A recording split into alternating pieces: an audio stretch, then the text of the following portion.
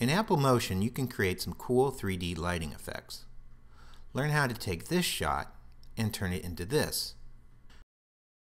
Drag a video clip from the file browser and drop it into the canvas window. This clip will eventually become the floor.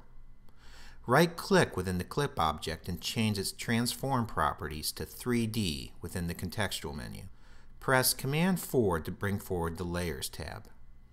Within the Layers tab, right-click on the group layer and change it to a 3D group. Find a clip for the wall and drag it into the canvas. Within the canvas window, resize the clip a bit and place it at the top of the screen. Now click on the clip object behind it.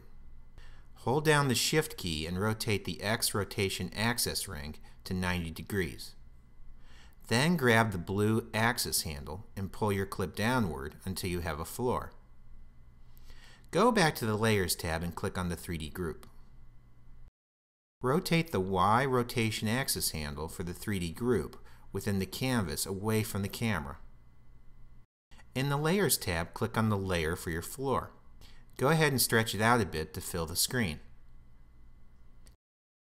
To make the scene look cool, add a light by navigating to the Object menu and select New Light. In the canvas window, you can now position your light. Next, click on the floor object.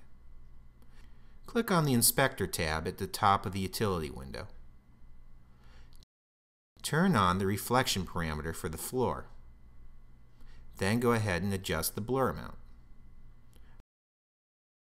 Okay, that's it. For other great tips like this, or to enroll in an Apple Motion training class, visit geniusdv.com.